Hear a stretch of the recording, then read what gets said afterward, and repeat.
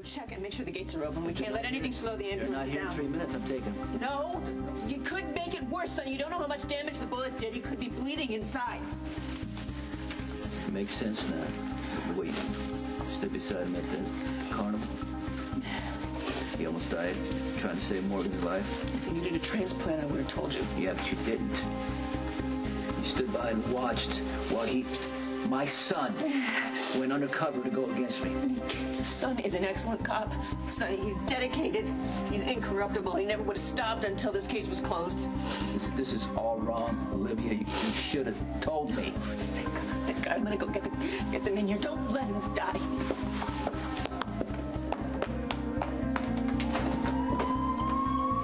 Hey, you gotta understand, this would not have happened if I knew. We're a lot alike and in a lot of ways. I mean, you're gonna get through this.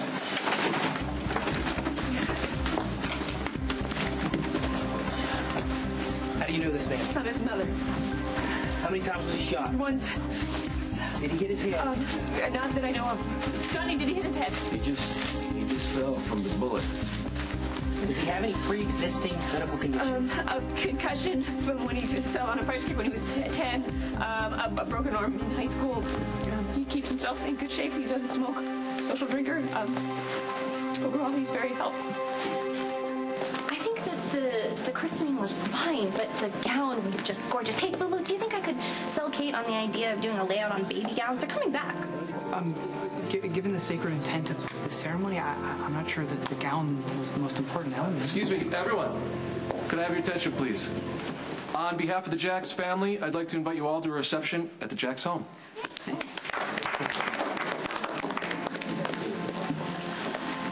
Congratulations. Hi, I'm sorry I can't make the reception. Oh, well, that's okay. Must be a pretty important arbitration you're doing. Well, it is, and I've already asked for a long recess. I don't want to push my luck. Okay, well, thanks for making it to the ceremony. That's what we do. I'm so happy for you, really. I am. I love you. Oh, thank you. See you later. Bye. Morgan, I need your help. It's important. We're just about to leave for the party. Later. It's in the name of true love. Where do you think Dominic and Dad are? Did you get the case shut down? Still waiting for confirmation, Michael. Okay, I'm really glad you're taking care of this. I know you hate Dad, but you'd never want him to go to prison. I mean, it would be terrible for Mom and for me and Morgan. Anyway, I really appreciate your help. No worries. Well, I hope that was not what it looked like, telling a bald-faced lie to your stepson. It's my job to protect my family, okay? Even if that means losing everything. I don't want Jocelyn to grow up with fear, okay? I don't want her to grow up with bodyguards following her around like Michael and Morgan. I want her to have a good life. Even if her parents are at war, what kind of life is that? Oh, you know what? It's done. Sonny's being arrested at any moment now. Well, I'm sure he deserves it, but I can't help but feeling sorry for Michael and Morgan. Well, for all of you, really. Yeah, thanks. Yeah, Carly's gonna know about my involvement, and Michael's gonna know that I lied to him. I hope it's worth it, Jax. Thank you for being Jocelyn's godfather. You were great. It wasn't that difficult. It was for you. I know you didn't want to do it, but you did it for me. And I love you. You're welcome. You know, I can't believe Sonny didn't come. The boys missed him. He loves things like this. Well, something must have come out. Yeah. Or maybe he decided to keep his distance and let this day be about the future.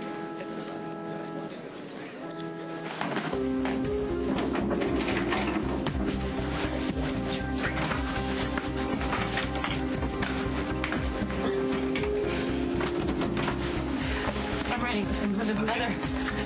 Family only, sir. Okay, wait a minute. Okay, I'm his father. All right, come on.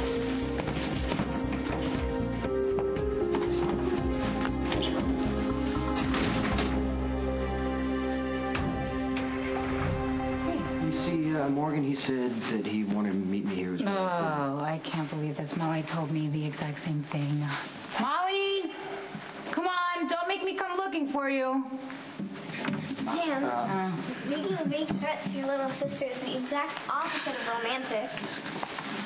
Hey, I can't believe you went along with this. I can't either. I just want to get home before Mom eats all the cake. You're supposed to give me a ride. Then what are we doing here? Yeah. Just look around. Wouldn't this be a great place for a wedding? Okay, we need to get back to that house. You know, Jason, you're an extremely romantic, if slightly tragic character, but you could be a little more flexible. He's a guy, not a character. This is none of your business. Well, can't you just picture a lovely, intimate wedding? The organ playing Bach, Maxie, Christina, and me as bridesmaids? And if you want, I could read Byron or Edna St. Vincent Millay. No. Jason and I are not getting married. Can we go to the party now? But, Sam, life is short and filled with peril, especially for you two. So carpe diem, seize the day. Hello, now's the moment to propose. Wow, look at all those Spencers. Someone take a picture. Looks heavy on the family bonding there, niece. Jax is opening champagne. There's also sparkling cider, in case anyone's interested. Sparkling cider. Not today, thanks. Well, I blame Elizabeth for all this. Well, you may not be in a position to throw stones. Given all the men and marriages with your tire tracks across their back. Now, that's not criticism. It's just a caution not to judge. Okay, so the difference is that Carly doesn't claim to be anyone's angel, whereas Elizabeth did. Maxie, I understand things are going very well for you. Matt must be proud. Thank you. Max is indeed coming into her own.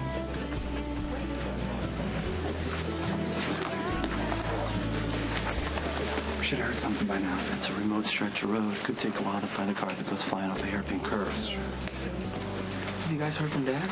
He isn't picking up. Yeah, he's fine. Yeah, go enjoy the party.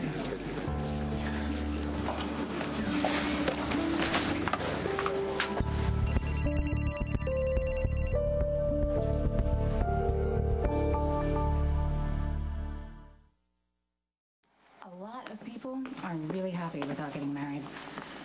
Yes, but what about two hearts beating as one? Running across the moors hand in hand?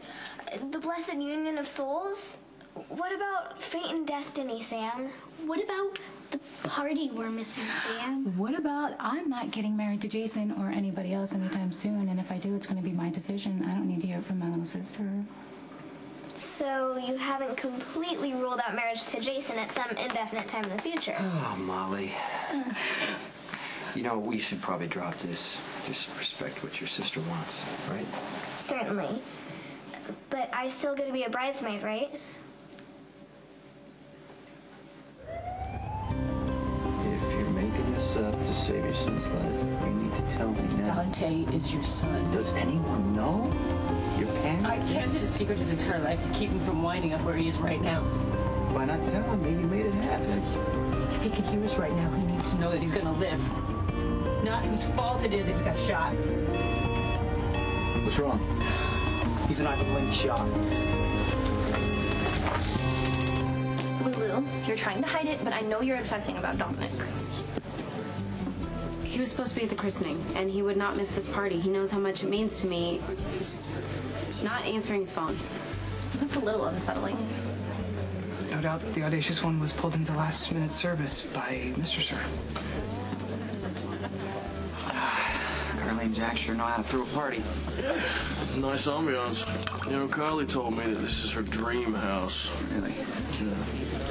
I haven't even lifted anything yet. Nice. I mean, I might be losing my touch. You know what? Maybe you should be the upstanding Spencer for a while. I'm taking a sabbatical. And I appreciate the fact that you're not trying to stop me. Oh, well, as long as you let me drive. Deal. You guys riding home together? Can I have everyone's attention, please?